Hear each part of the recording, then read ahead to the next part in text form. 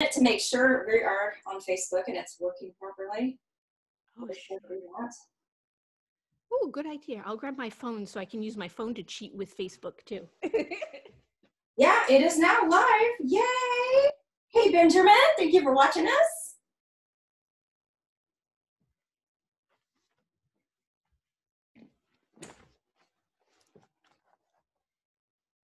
Okay, so thank you everybody for joining me for another episode of Hollywood Kitchen. As I've been mentioning, I'm trying to do as many of these as I can while the weather is not 100 degrees and it's still comfortable to make food in my kitchen. So one of the things that I love about Hollywood is that it's such a cultural melting pot, and there's people that have come here from all over the globe and brought their influence both artistically and aesthetically and in terms of food. So Hollywood is made up of so many different incredible people from everywhere. And so tonight we have a special episode. We're going to talk about Carmen Miranda as part of the Luso World Blogathon hosted by my dear friend Beth Gallagher. Beth, if you've ever seen TCM over the last several years, you have seen Beth on TCM. She is in the backlot promotional. She's a super TCM fan. She has been a blogger since 2008, spellbound by movies. And she is all around a fantastic lady, and I'm so happy to have her here. Hi, Carrie. Thank you so much for having me. It's a delight to be on Hollywood Kitchen. I've had a lot of fun watching your episodes and hearing about the different stars and celebrities that everyone is so knowledgeable about. Well, thank you. And, you know, I'm going to learn a lot tonight, Beth, to be honest, because, you know, I think most of us have a film history blind spot, or maybe a star or era or a thing that we're just not as familiar with as others. And in my case, I really don't know that much about Carmen Miranda, and this is a terrific opportunity to correct that. So I am looking really forward to talking about her. One of the questions I always ask all my guests at first is how you first knew about this star. Like, when did you first discover their work? And that's kind of hard to answer with Carmen because she's such a part of popular culture. I think there are people out there who don't even know who she is, but know her image. It's got to be from TV and a classic movie on TV. And of course, I finally knew about her from Radio Days, Woody Allen's film, where there's a tribute to her in the movie. But she's been in parodied or paid tribute to in other TV shows and movies and things. For example, even Elvis got into the act, and in one of Elvis's movies, he does a Carmen Miranda parody. I think my first exposure to Carmen, which I've talked about on a lot of these episodes, like the Marilyn Monroe one with Benjamin, there's a lot of these stars, I knew the image before I knew the person, before I knew the work. And I remember seeing her, Mickey Rooney, I think it's Babes on Broadway. He gets dressed up in the full Carmen Miranda and does a Carmen Miranda dance. So I think that was actually my first exposure to her. And then, like everybody, I had just seen the big fruit headdress, the platform heels, which anybody that can dance in platform heels and a giant headdress has my undying respect. But I knew the image first, and so I think that's probably the case for just about everybody. Mm-hmm. Well, even with Chiquita Banana is based on Carmen Miranda. I didn't know that. So another thing I've always heard about her is she's South American and Brazilian, but she was technically born in Portugal. So yeah, if I could backtrack 1 second and explain what this whole Lusos thing is. Oh, please, yes. I think it's a good opportunity in bringing up both Portugal and Brazil. Portugal became a nation in about the 12th century, but before that, when it was a peninsula and it had different provinces and things like that, at one point it was conquered by the Romans, who named the whole Iberian Peninsula Hispania, and they named the part of what would become modern day Portugal Lusitania. So Lusitania was a Roman state of Hispania, and a lot of different tribes, Visigoths, other groups all came through the Iberian Peninsula, but the Lusitanians were a Celt Iberian tribe that had settled in that Lusitania area. And so that's where the Romans grabbed the name from. Now, the Portuguese do see the Lusitanians, which is a Celt-Iberian tribe, as one of their spiritual ancestors. So they take that lus and turn it into the prefix luso. And basically, luso is used in front of different words to indicate its connection to Portugal, Portuguese language, Portuguese culture, or Portuguese influenced cultures. And so Lusophone is somebody who speaks Portuguese. Lusitanic cultures is what you can call all the cultures throughout the world that were affected, changed, became Portuguese-speaking cultures because of their contact with Portugal. There are positives. Some of it was trade and friendly exploration and non-coercive missionary work. But on the darker side, there was colonization and slavery and religious wars as well. So Brazil is a Portuguese-speaking country, so it's a Lusitanic culture. The people there are Lusophones, and it was a colony of Portugal, and it was a country that received the majority of Portugal's transatlantic slave trade. So between Portugal and the Portuguese that became Brazilians, 4.9 million Africans were imported to Brazil, which kind of jump-started some of what became the later diversity in Brazil. But Brazil eventually became an independent country in 1822. And then even though it had become an independent country, it was a Portuguese-speaking country. They do have a variation in accent and tempo and some grammar and some phrases and words than European Portuguese. But for people in Portugal who were looking for a better life and a way to find somewhere that had new opportunities, going and moving to parts of the former current Portuguese Empire was a way where they could go to a new land and try a new start. Life could be very hard in Portugal if you were among the poor and the uneducated. Social mobility at one point was very, very hard. Education of the common man was not a priority. Portugal was slow to industrialize, so the increase in income from industrialization didn't happen as fast for Portugal as other countries. So you have Carmen Miranda, and she was born February 9th, 1909. So she was born after Brazil's independence. And her father was one of those people who were part of the economic Portuguese diaspora who went abroad to Brazil to try to make a better life for his family. Now, he left first.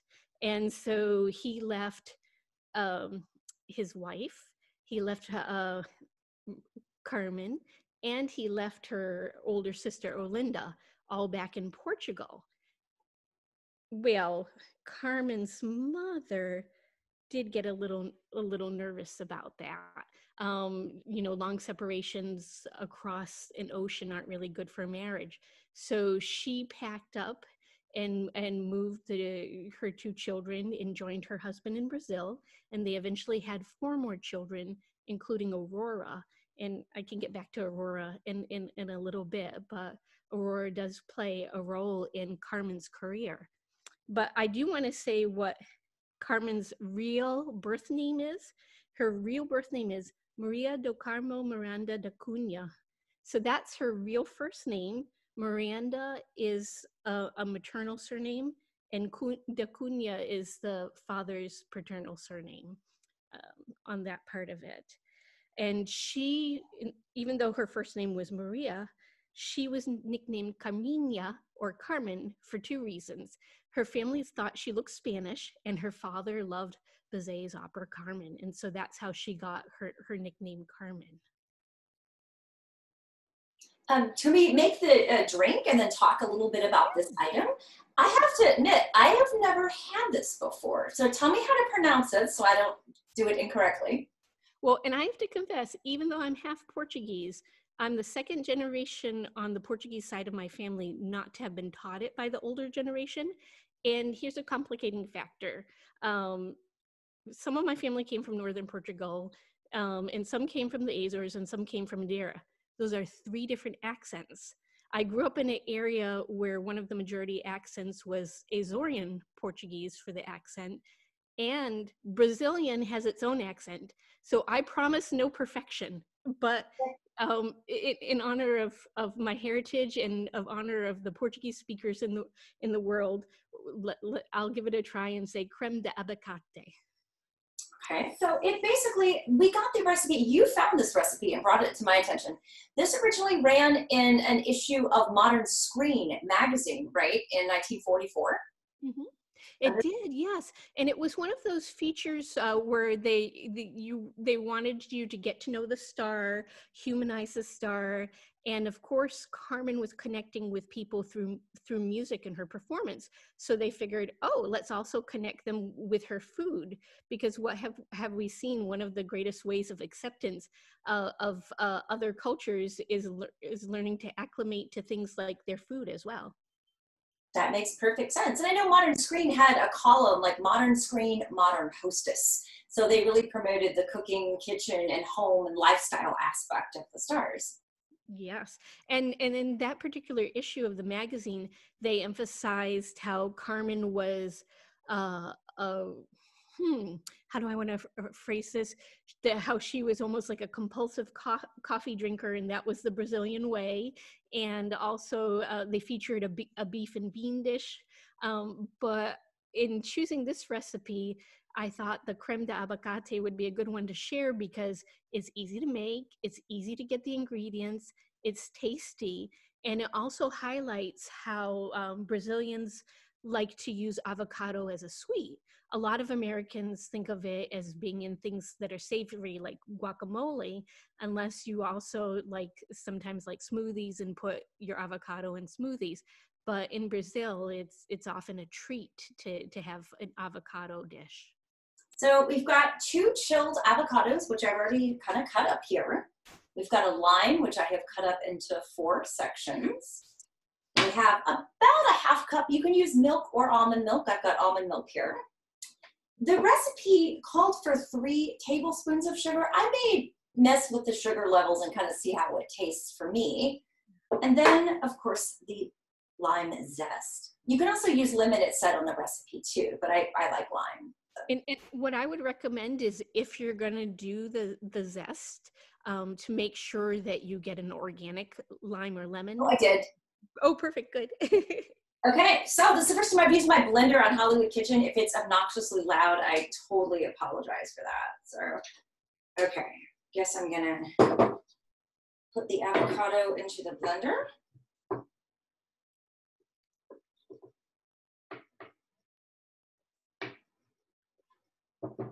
I don't have a mini food processor, but I'm told a blender will also work just fine. Okay, so we're gonna add the almond milk. I'm gonna do maybe 1/3 of this sugar, and again, kind of see how the taste works out for me here. And then the lime. I'd be curious to see how this tastes. Again, this is something I have never, ever had before. This is entirely new to me. But it's really fun to discover new cultures, especially, of course, through food. And okay, it's about 50% of a lime here. Sorry. Okay.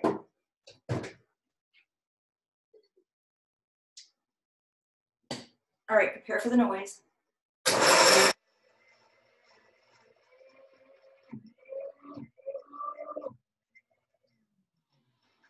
think I need to stir it a little because not all the avocado is kind of getting mixed in here.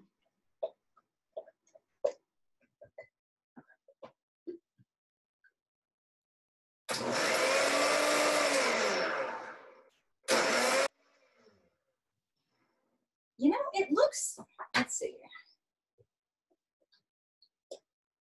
It It looks super, super thick. I'm kind of wondering if I need to up the almond milk. It's supposed to be pudding-like. It's supposed to be, oh, okay. I was thinking more like smoothie you drink like. Oh. You're supposed to eat it with a spoon. I didn't know that. Okay, that actually makes sense then. I'll be right back. Let me go get a cup to put it in for that.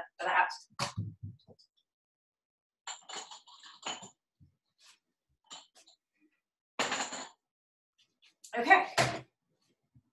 I somehow must have misunderstood and thought it was like a smoothie kind of thing. Okay.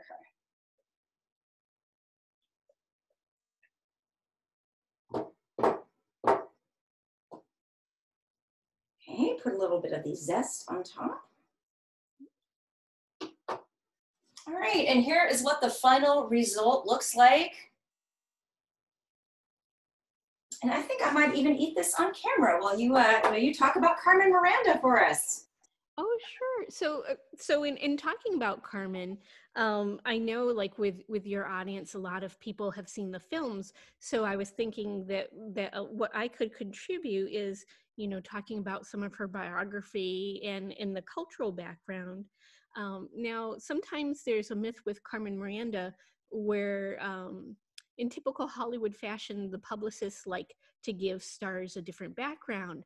So a lot of times with Carmen, they do refer to her as being middle class. But if she had been middle class, her family would have never immigrated to Brazil. They would have been comfortable in Portugal. And so when the father immigrated to Brazil, he set up a barber shop. And Carmen did receive an education, but she received an education for free. She was educated at the convent of Santa Teresina in Lapa, the Rio de Janeiro neighborhood where her family lived. And that was run by the Sisters of Charity. And the institution provided the education for free for the local neighbor girls. And then as she got older and out of school, she had various jobs. She worked in a haberdasher shop, a boutique where she learned the skill of hat making, and then eventually she opened up her own milliner's shop featuring the hats she made herself, something that would come in handy later for her performing career, being able to fabricate and make designs of hats and turbans and other costumes. I have to say, oh, what was it? This is really good. Yeah, isn't it? It's so simple but tasty. Oh my gosh, I love discovering a new thing. And I'm actually glad in my case, I mean, everybody can adjust it to their own taste buds, but I'm kind of glad I didn't use a ton of sugar because I don't like stuff that's so sweet. It's like drinking or eating a cup of bubble gum or something. Do you know what I mean? Like, I kind of like stuff a little, I don't know. I think more is less sometimes when it comes to sugar, but this is really good. Mm. At some point, Carmen's parents' marriage dissolved. The father had at least one serious affair. The mother really became the breadwinner from the family, plus whatever Carmen could make, and the other children. To have an income at one point, the mother started a boarding house. I've also seen it referenced as an inn in some places. And while Carmen enjoyed performing at school, when people asked some of the people who knew her when she was a child about how amazing her performances must have been as a child, that was not what they said. But she got more experience performing at her mother's place for the diners and the boarders, and that really helped her because one night there was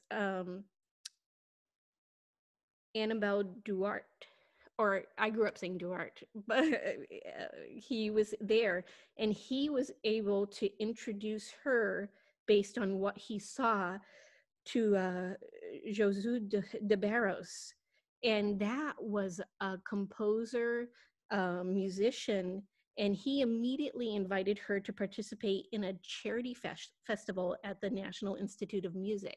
And for somebody interested in music, performing for free at charity events is a great way to get your foot in the door. And so when she started out, she was singing things like tangos and marchas, carnival music, and things like that.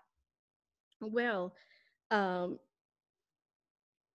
Josu invited her to record some songs.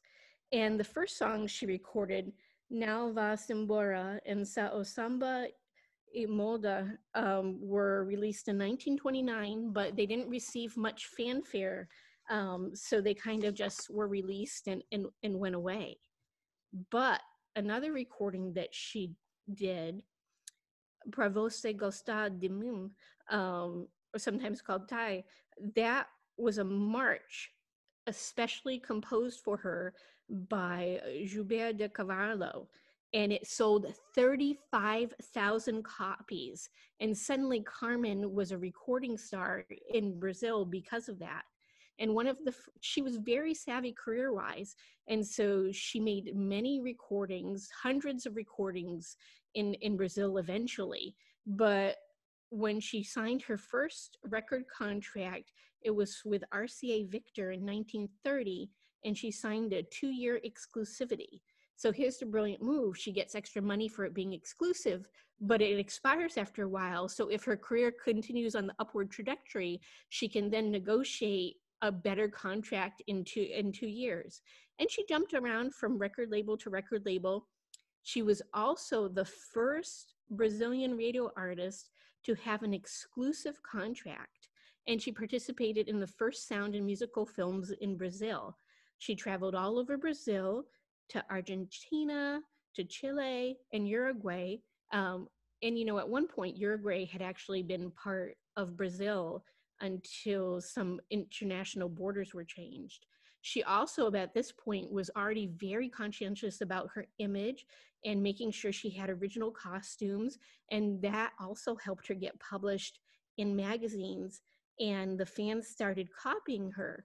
Eventually, this would be called the Miranda look, the look that she was developing between now and a little bit later. She had some great nicknames: Pequena Notaval, Little Remarkable. Now, excuse my pronunciations, please.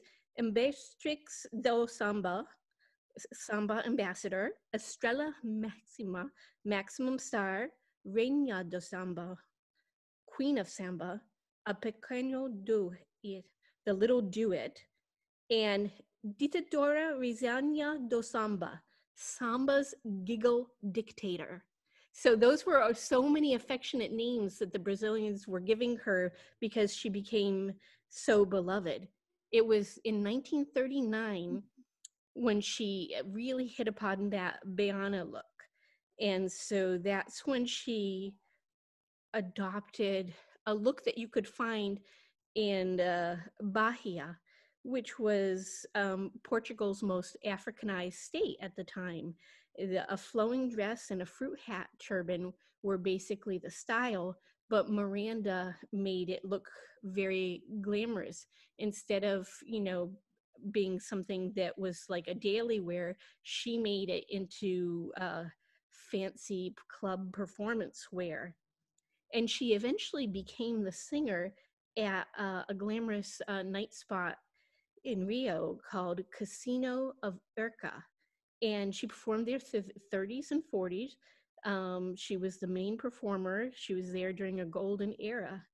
Well, Carmen is doing so well that one night, who's there but Lee Schubert, so the producer and the theater owner, he's there with his guest Sonia Henney, and they catch Carmen's performance.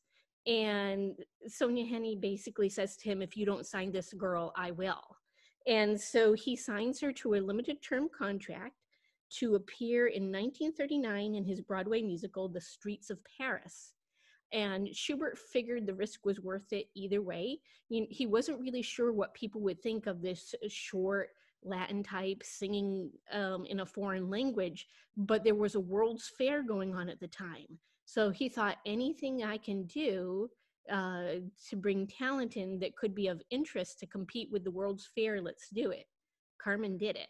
She helped put that show on the map, even though she didn't really receive billing like other stars on the bill, like Abbott and Costello.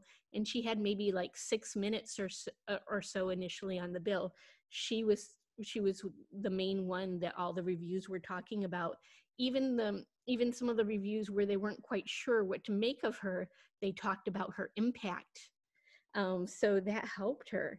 Now, Carmen was loyal to her band, and she did ask Lee Schubert to hire her band, Bando da Lua, and he would only hire the band if she would pay them out of her own money that she was paid for the show. Now, Beth, So, I've heard that like Schubert really dealt very poorly with Carmen, and especially kind of screwed her over financially, and assuming that she didn't know any better. Is that the case?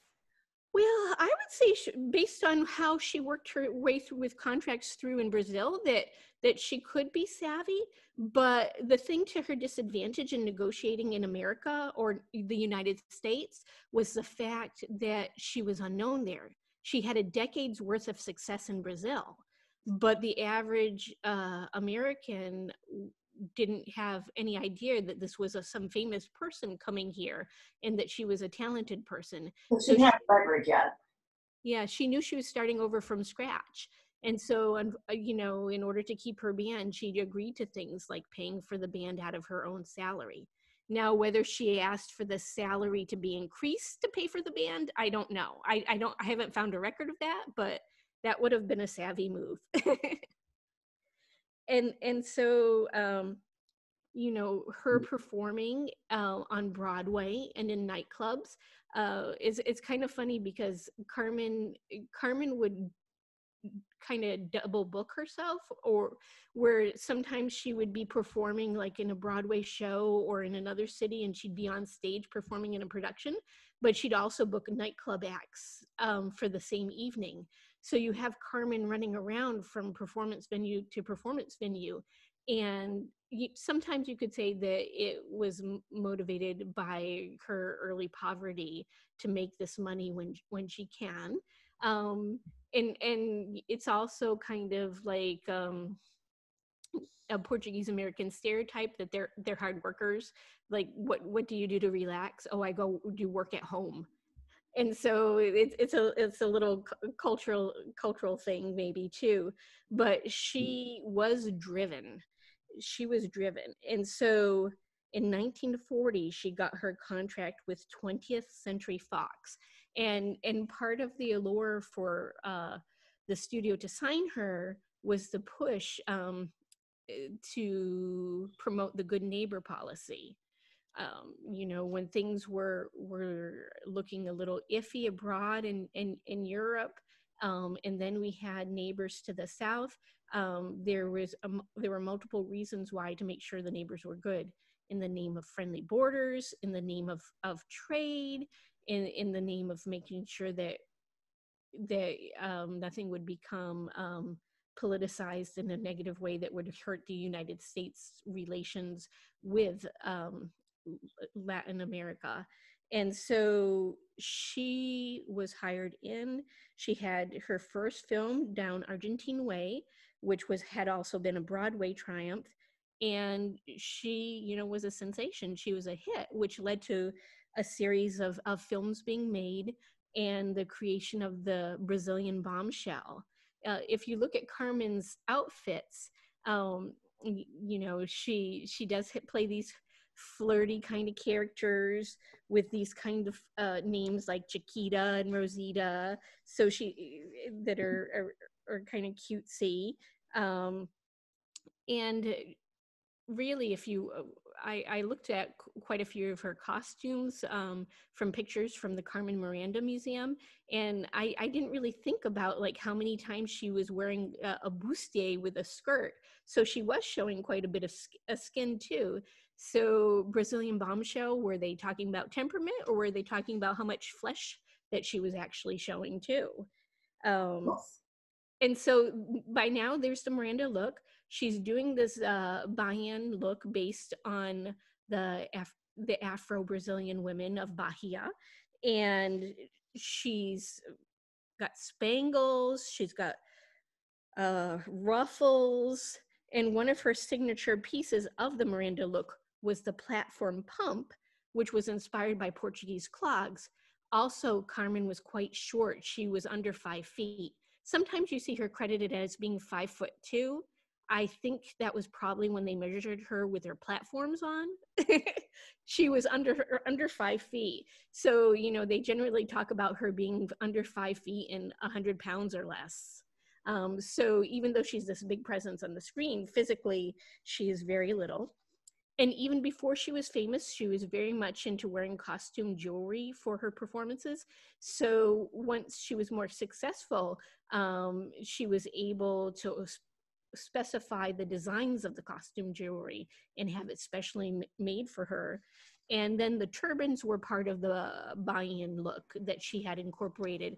But in her Hollywood movies, it was just taken to a completely different level until we see her as the lady in the Tutti Frutti hat. And I'm just not sure how big that hat is supposed to be in the Gangs All Here. It seems to go into infinity on screen.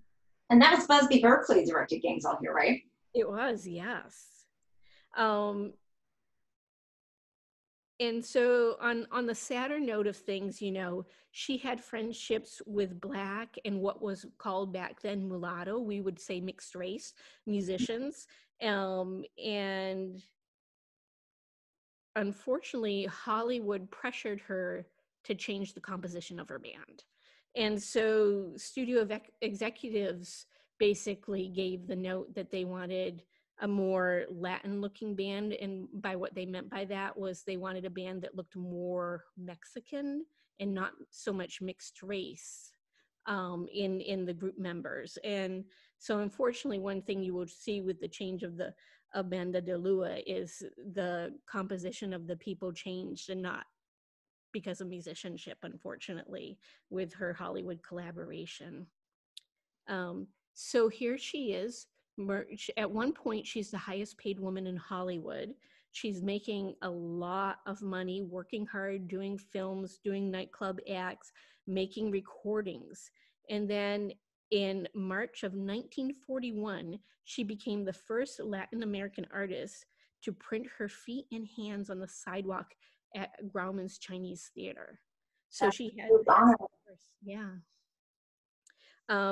Another first that she would have, and I believe this was posthumously, she was the first South American to have a gold star on the Hollywood Walk of Fame.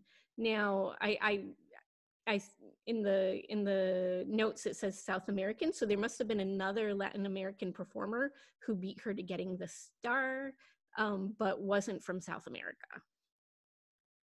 Now, one of the things that happened to Carmen that was very, very wounding was she had all this success abroad, and some of the people back home in Brazil and other people in Latin America, they did have criticisms about what was being portrayed on screen. A lot of Latin America speaks Spanish. You know, Brazil is one of the exceptions on that. And there are other countries that speak French. When Carmen portrayed these different characters in the movies, sometimes she would be playing a character that should be singing in Spanish, but she's singing in Portuguese. So sometimes she's singing a samba when she should be singing a tango or a rumba. And so the Good Neighbor films kind of made a generic Pan-American composite of Latin Americans. And so it was supposed to inspire goodwill, but it did leave people feeling like they were misunderstood and not getting accurate representation. Meanwhile, Americans were loving the portrayals and not really understanding that they could fall wrong or hit wrong. So that was kind of hard for her. And when she went back to Brazil, she performed at her former nightclub, Urca, and she got a very chilly reception. In some cases, it could be about the reaction to the film, but a lot of people also think it was due to the bill she put together. It was a mishmash of the kind of bill she would have done for Americans. So she had Brazilian songs, she had Tin Pan Alley songs in English. She would just jump all around. And it didn't seem like to the Brazilian audience that this performance had been designed for them. It just seemed more of what she was doing for the Americans to them. And it really, really hurt Carmen bad. It would be 14 to 15 years until she returned to Brazil. And she also recorded a slapback song. So I heard slapback, about that. yes, slapback songs are not new to rap. They've been around for a long time. And so her slapback song was Dizeram que o voltai Americanizada. They say I came back Americanized. And so if you Google that song online and look at the lyrics, you can see where she's scoffing that she's Americanized. She's also making fun of things in Brazilian culture that can be poked fun at. And so if you're Brazilian, you know that she's teasing or mocking you back after the chilly reception that she got. The other thing that kind of happened too over time with Miranda was, okay, she's Portuguese, so she's a European woman. That means she's a white woman. She's a white Brazilian. And so she got famous performing, the samba when she switched to sambas as her focus. Originally, sambas were viewed as more like a Black music, something that came from the slums. And so the plus side of it was in her bringing this music to wider appeal and presenting it to audiences, she helped remove the negativity about the music. At the same time, when you get people who talk about cultural appropriation, there are militant Afro-Brazilians who critique this very negatively. For me personally, I truly do think she loved the music. She loved performing it. She loved spreading it. I think she was fascinated with what she saw was an innate glamour to the self-presentation of the Bahian woman. So I think it was on her part not so much exploitation, but presenting something that she loved and was fascinated by. Plus, the way something is perceived today versus the way it might be perceived back then is also, very different. Yeah, and I kind of I really like a quote by a person who ended up writing a musical about Carmen Miranda called South American Way, the Carmen Miranda musical. Her admirers today prefer to see Miranda as the Brazilian equivalent of Elvis Presley, a white man who sings Black music and takes it to a larger audience. Yes, she was a European with green eyes who sang Black music, but that is one of the reasons the upper classes attacked her. We had a very colonized mentality at the time, and samba was seen as being a thing from the slums for and by Blacks and not proper. And so I kind of like that because I think if it can get really complicated when you talk about cultural appropriation, but if music is good, if music is beautiful, it can transcend the different boundaries. And if you love it, if it's in your heart and you're doing it in a non-exploitive, loving way, I that's what I feel Carmen did. I really think that she really enjoyed it like that. And then one of the other criticisms that Carmen suffered from Brazilians was she was not a true Brazilian. And that gets a little BS because Brazil does have a lot of similarities to the United States. It was originally a colony, well, it became a colony of a European nation. In this case, it was Portugal instead of England. There were indigenous that did not get great treatment.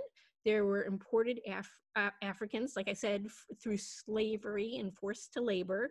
And that was 4.9 million people, 40% of the transatlantic slave trade. In comparison, the US slave trade was 12% of the Brazilian slave trade. So between maybe about, you could round it up to about 600,000 people. And Brazil's a very, very big country. And so then you have, the waves of settlers from from the colonizing nation, but then you have the waves of immigrants continuing through this day. And so it really seems anti-immigrant to say that Carmen wasn't a true Brazilian, because she immigrated when she was maybe about a year old, and Brazil was the only country she knew. She loved Brazil as her homeland, spiritually and culturally. She was culturally Brazilian, even if she never became a naturalized citizen. So she remained a Portuguese citizen until she died. That was what her passport was. Yeah, so there is some irony that somebody who didn't have a Brazilian passport is one of two of the most famous people to ever come out of Brazil, the other being the soccer player Pele. What are your favorite Carmen Miranda films, and which ones do you think kind of stand out the most in her filmography? Oh my goodness. Well, I mean, I do like Down Argentine Way and The Gang's All Here. Um, you know, I think those are two of my favorites. I really love seeing her with Alice Faye. One thing that's enheartening about the movies she did with Alice Faye at 20th Century Fox is the two women became real friends, and they adored each other. And Alice Faye said that Carmen was beautiful inside and out. And even though, you know, Carmen was reduced to the friend or the sidekick or the performer in a lot of these movies, even if she was billed first, you know, there's something nice about knowing that these magical moments she created on screen also created these behind the scenes friendships. Even Vivian Blaine, who didn't really seem to get her completely, had nothing bad to say about her. Vivian Blaine, who worked with her in the 20th Century Fox musicals, was quoted as, "I'll say this for Carmen Miranda. She was a marvelous person and with a great sense of humor, and she supported her family back home. She was very good to them." And so here we have, it just makes watching these movies a lot more fun to know that it was a good behind the scenes take it as well. Um, and still a little funny though to think of her song routine in The Gang's All Here with the bananas. Well, what books would you recommend about Carmen if someone wanted to learn a lot more about her? Assuming most of her movies are available on DVD or TCM. That's a little hard, you know. Some of the books on Carmen are out of print.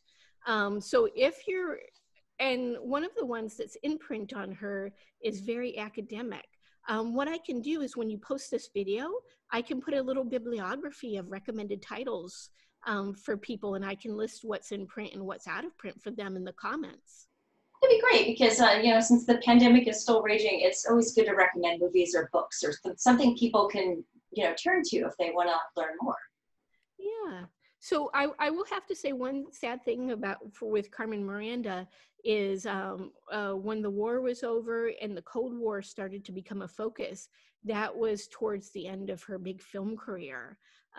Good Neighbor films were not the priority anymore, and they also weren't making as much money. So then she concentrated on nightclub and television performances. So she didn't start working, but you know, maybe she wasn't on screen like she used to be.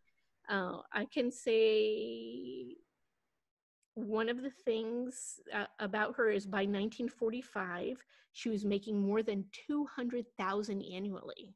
So towards the end of the Good Neighbor films, she had quite a good income, and she was known as being one of the women of the country to pay the highest in taxes. During one film, Copacabana, she did meet her husband, and he was an assistant producer in the film, and she married Sebastian. Unfortunately, the marriage didn't ultimately work out. They stayed married till they died, but it had a lot of ups and downs. And by the end of the marriage, they were in separate bedrooms, which is part of an issue with when she eventually passed away that I'll get to. And then, so in 1954, she finally returned to Brazil. And enough time had passed that she received the welcome that she wished she had received in the 40s. So she finally, got the kind of homecoming to her homeland that that she needed. And her marriage wasn't great at that time. Her husband, was making sure she worked a lot, and she was already a driven person, working a lot. And so this time in Brazil came when she needed a health break. She wasn't doing well health-wise in 1954. Overwork, exhaustion, some dependence on substances that kept her going, or let her sleep. It was a really hard time. And then, unfortunately, by 1955, Carmen would pass away. Her last recorded performance was on the Jimmy Durante show, and the two of them were friends. And on YouTube, somebody has posted this episode, because at first they wanted to figure out what to do, because basically on August 4th, she recorded this performance, and by the morning of August 5th, she was known to be dead. And they decided to present the performance they had recorded, because that's what Carmen would have wanted. And I think it is true, that's what she would have wanted. There she was with her good friend performing on the show, and having a fun time. Watching it, knowing that she died afterwards, there are things that you can see. There's one number where she's in the buy-in costume and she's dancing with Jimmy Durante, and he very gallantly pretends that he needs a break. During the dance routine, she actually is moving awkwardly at times, and at one point she sinks to her knees. And she's out of breath. So that was probably already signs of the heart attack that was coming. And how old was she? What was it? How old was she at the time? 46. Oh, Yeah, she was 46 years old. And so Jimmy pretended that he needed a break. And while he was doing the break, you can see Carmen gasping for breath, and she mentions that. But being the person she was, being so driven, being so people oriented, it wasn't enough to do the show. She actually invited people from the show and friends back to her home, and she entertained them. And so basically, she perpetual motion was kind of talked about, her trademark. So it was finally 3 a.m. when she and her husband went to bed, after she entertained people, after already entertaining people on the Jimmy Durante show. And they went to bed in their separate bedrooms. When Carmen was found in the morning, they kind of figured out what had happened. They could tell that she had gone to the bathroom to fix her face, take off her show makeup. They found a cigarette in the ashtray she must have left, and she basically collapsed on the way back from her bathroom to her bedroom while holding a little small mirror. And they found her on the floor in the hallway at 10:30 a.m. when it was her husband who found her. And so it's really sad way for somebody who was so exuberant and giving and driven to pass away by herself like that and not be noticed right away. So I don't want to end on a sad note. So I want to talk about her legacy now. Like I said, if you think of celebrities from Brazil, Pele and Carmen Miranda are the two that the world knows. She's so well known that there are parodies of her in TV shows, in movies, cartoons. Yes, Bugs Bunny, right? Yes. Yeah, I was just thinking that. Yeah. And she's a classic Halloween costume. There's a museum in Rio dedicated just to her. There's been a musical written about her that I mentioned, the South American Way, the Carmen Miranda musical. There's also a documentary on her that's fictionalized in some ways. For example, they have a drag queen portray Carmen, and it's called Bananas is My Business. That documentary kind of features Carmen as a martyr to the good neighbor policy and to her performance. But it's provocative and good. I caught it when it first aired on PBS, and it is available out there on disc, but it's slowly disappearing. I think it was maybe either Fox or Kino Lorber put out the disc version of that. So what I would really want to focus on for Carmen is the joy and the entertainment that she gave so many people, and the delight she took in performing and designing her costumes, and giving and getting that love back from the audience. She dealt with prejudice in different ways from different people. She dealt with rejection in different ways from different people. She didn't have a happy romantic life, but she has this career that lasts beyond her, that people who especially love things like Turner Classic Movies and get a chance to delve into her filmography, we can enjoy that and hopefully keep spreading it to the other generations. And of course, there are so many recordings of her out there. If people want to pursue listening to her musical career, they can do that as well.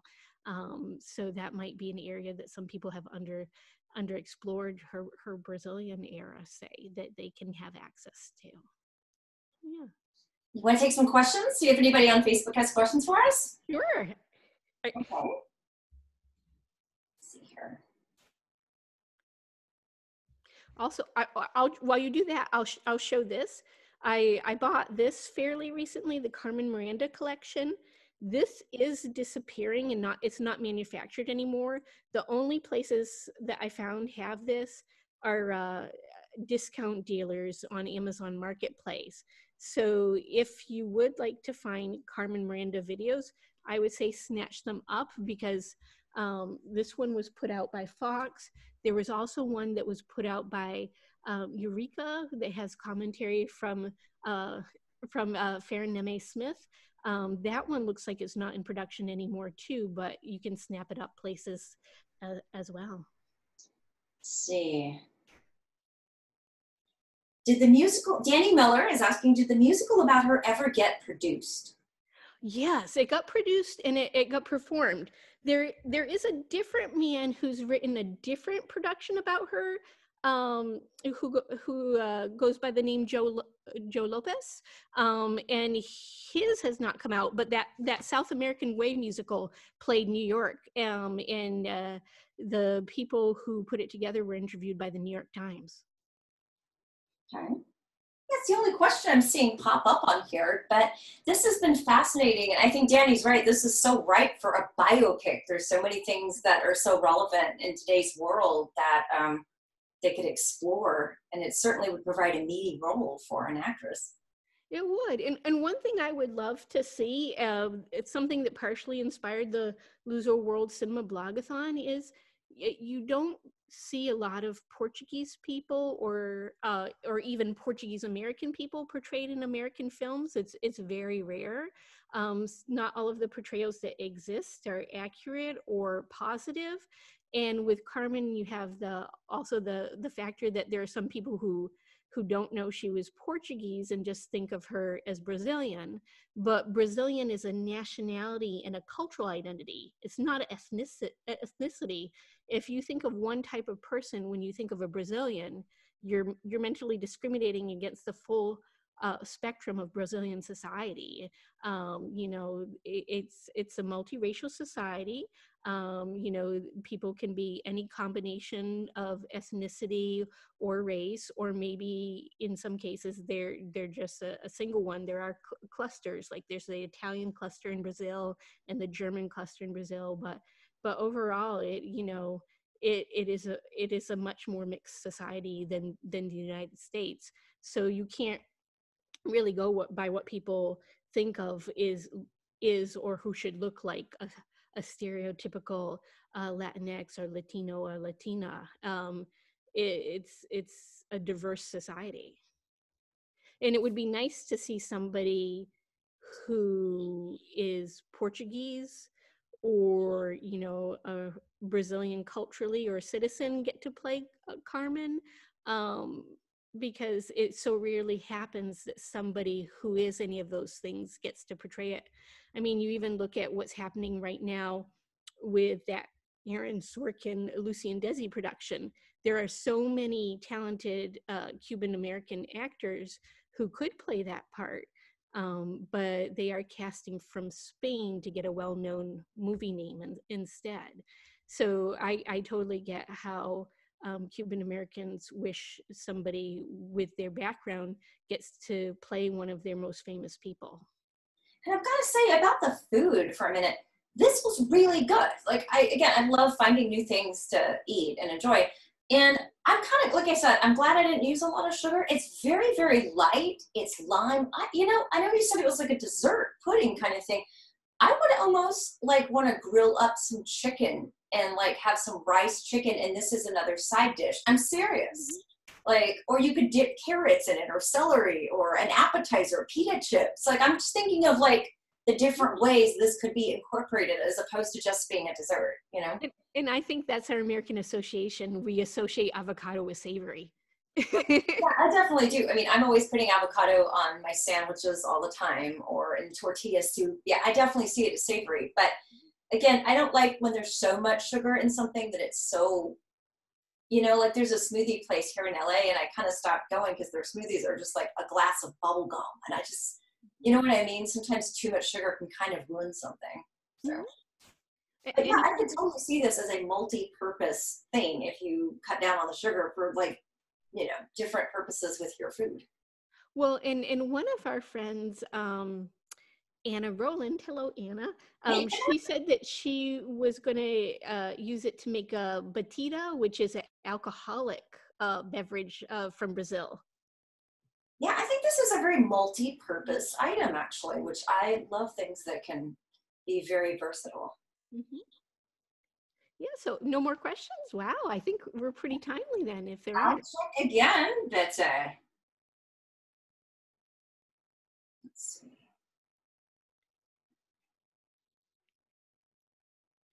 Why is my phone doing this? Hang on, my phone is acting weird.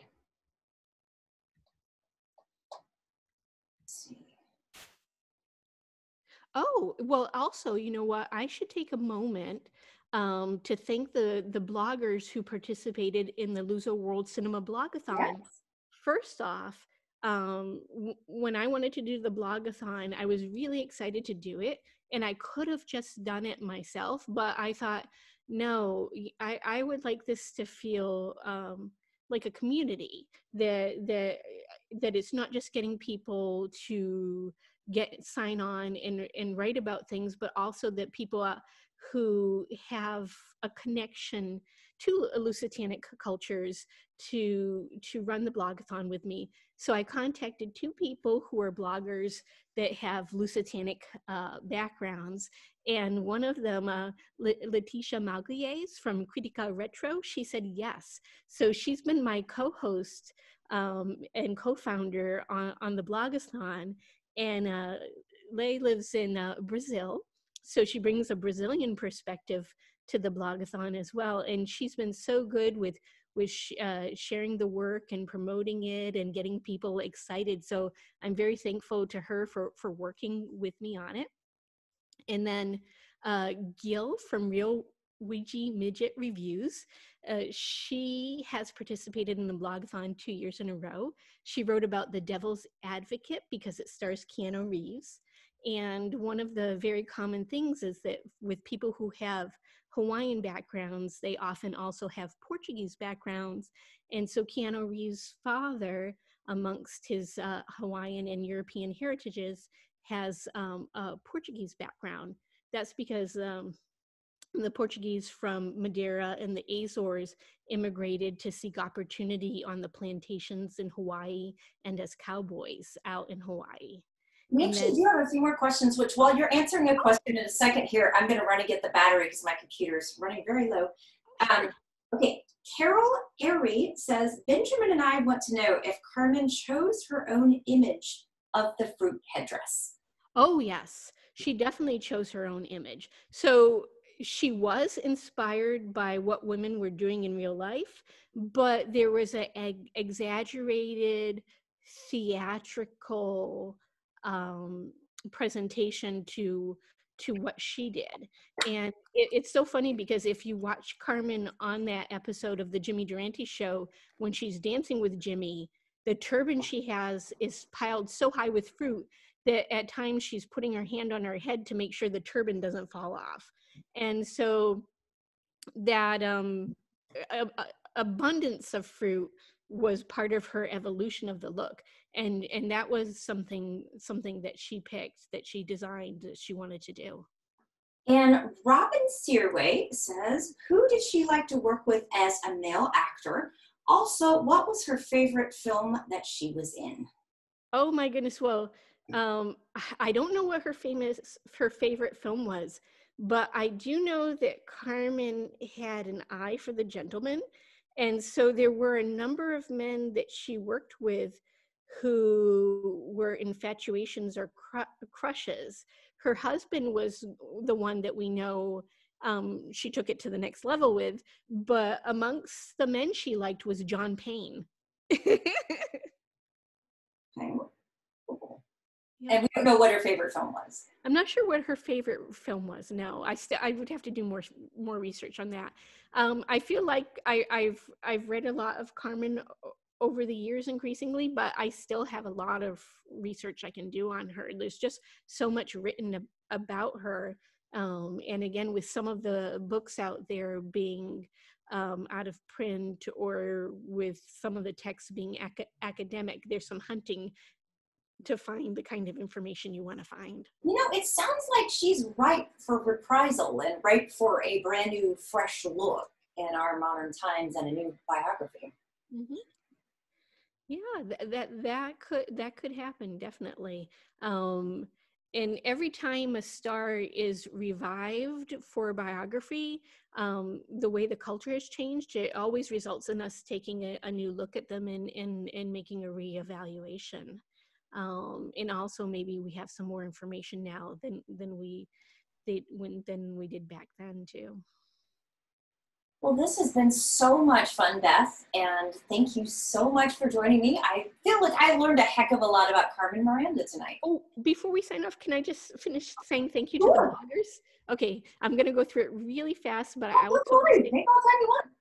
Say thanks to Rich from Widescreen World. This year he wrote about the two popes.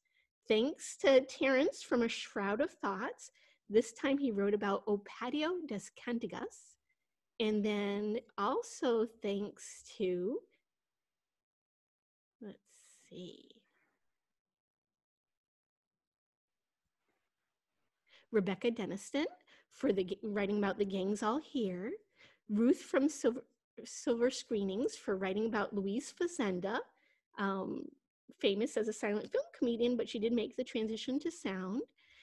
Thank you to Sally Silverscreen at 18 Cinema Lane for reviewing Ladies in Lavender to cover Daniel Brew.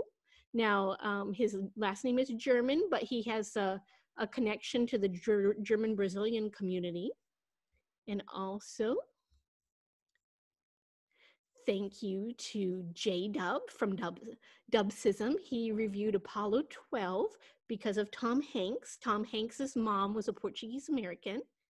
Also, thanks to Dan from Crimson Kimono. Dan really brings a perspective to the blogathon that I like. His last name's Akiro, and last year he wrote about a Brazilian film, Gaijin, that concentrates on the Japanese in Brazil. And a lot of people don't know this, but the number 2 country for having a Japanese population after Japan is Brazil. And so this year he focused on films from East Timor. That area used to be colonized by Portugal. And then I wrote about Casa de Lava. It's not translated, but retitled for American audiences as Down to Earth. And that is a Portuguese film set in Cape Verde, or Cabo Verde, that's inspired by Jacques Tourneur's I Walked with a Zombie. Both films deal with colonization and the impact. And yes, and then also Leigh had her blogathon posts that she did as well. So thanks again for not only helping to run the blogathon, but also participating in it too. And so thanks, Carrie, for giving me the chance to say thank you to everybody who participated. I'll put a link when you post a video. I'll put a link to where people can catch the blogathon entries if they want to learn more, or if they want to see the review pertaining to Carmen Miranda. Excellent. Well, thank you so much, Beth. I learned a lot. This was really interesting. Oh, and good. I'm glad. Stay tuned for more fun and food from Hollywood Kitchen. Thanks so much for having me, Carrie. Thank you. It was fun. Bye.